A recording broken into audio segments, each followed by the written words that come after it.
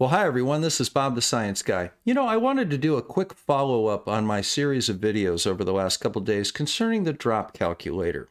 And I want to bring up a couple of points that arose in the comments to those videos, both on TikTok and over on YouTube. I want to use them as an example of a healthy set of communications between science-minded individuals that are adults when they have a disagreement about something related to science. So let's go ahead and have a look. Now first, let's go over the problem and then my approach to the problem. Now, if we have two individuals, one at A and one at B, on the surface of a sphere of radius r, the question becomes is how do we measure the drop between the horizontal at A to position B? In other words, this distance right here.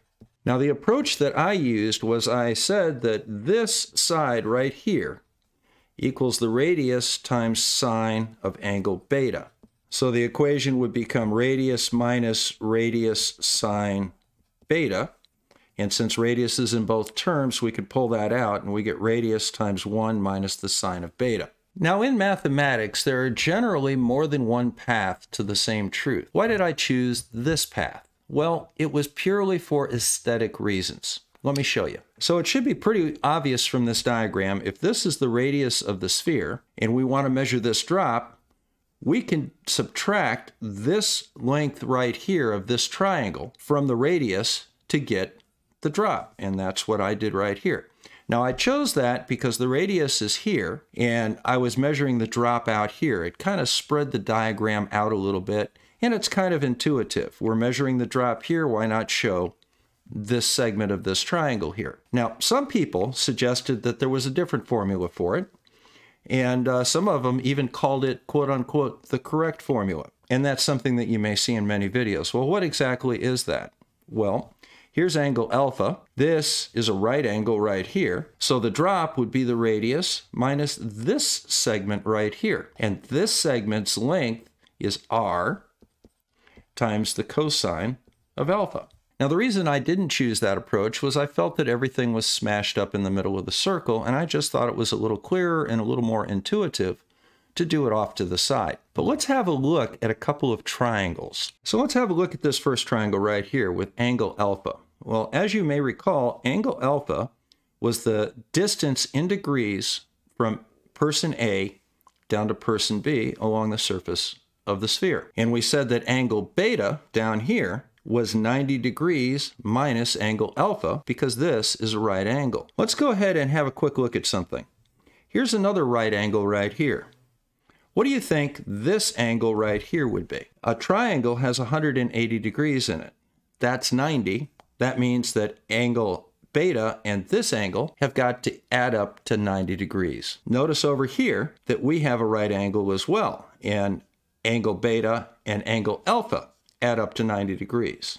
So it would follow that that is angle alpha. And since this is a 90-degree angle as well, and this angle is 90 degrees minus angle alpha, that means that this is also angle beta. Now let's go ahead and compare the two triangles.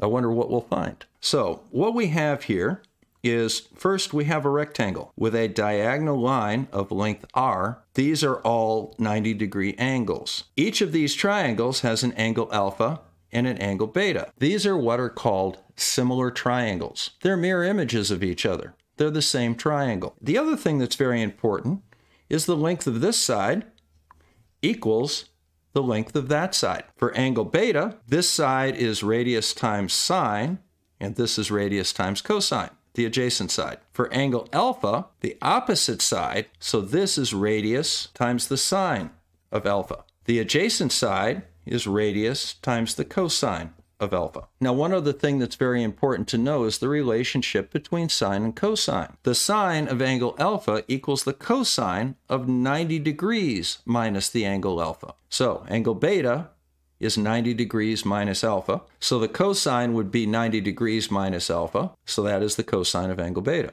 When I say that the drop is the radius times 1 minus the sine of beta, I'm talking about this segment right here. When they say drop is radius times 1 minus the cosine of alpha, they're talking about that side right there. Both those sides are exactly the same length. We're talking about the same thing. The only difference is the diagram. I just chose to approach it a slightly different way than they did. I added an extra step, but I thought it added a little extra clarity. Now here's one of the comments I got over on YouTube concerning the video that I did that combined all 3 TikTok videos. Now this gentleman pointed out a slightly different formula, which is more along the cosine approach. Now one thing I noticed, he talked about the drop being 12.4 centimeters per kilometer squared. Now when I did my math, I got 7.8 centimeters per kilometer squared. There's quite a difference there. So look at my reply. Now my first reply is, well, I think we're talking about the same thing. And as you know, there's more than one path to the same truth. The results are no different. And then I noticed that 12.4 centimeters. I said, I do want to double check my math for kilometers because I got something different than you got. And then I came back a little while later and I said, you know, I double checked my math. I'm right. It's 7.8 centimeters per kilometer squared, not 12.4. We start calling each other stupid and brain dead, you know, like other flat earthers. Well, no, we're adults and we're actual scientists. I do appreciate him checking my math and making sure that I did it right. And if I made an error, I certainly want to know about it. Let's go see how this turned out. Well, looky here. As it turns out, he rechecked it again and said, no, Bob, you're right. Apparently he made a minor math error. Okay, and then my response, of course, was to call him stupid and brain dead and mock him. Nope. I thanked him for his input, and I appreciated the chance to double check my math. And rather than double down on his mistake, which was minor, he actually admitted it. He fessed up to a mistake. That's what scientists do. They say, I was wrong. This is something that conspiratorial minds and science deniers are unable to do because they're right in their mind no matter what evidence you present to the contrary. Now I'm going to leave you with a final thought. You may say, Bob, why did you do this much effort to confirm something that the flat earthers and science deniers like to talk about, and that is the 8 inches per mile drop in Earth curve? Okay, well, first of all, it's a good question, and scientists have an inquiring mind and want to get to the bottom of it. I thought that people would appreciate actually going through this and getting a definitive answer. And I think that we did. The second thing is, I'm hearing rumblings from the flat earth community that somehow Bob the science guy confirmed the flat earth by confirming 8 inches per mile squared. You keep thinking that. You just keep thinking that. Because I did this deliberately. Now you have to wonder why I did it deliberately, and you'll find out next week. This is Bob the Science Guy. Give me a follow, and you'll find out too. Take care.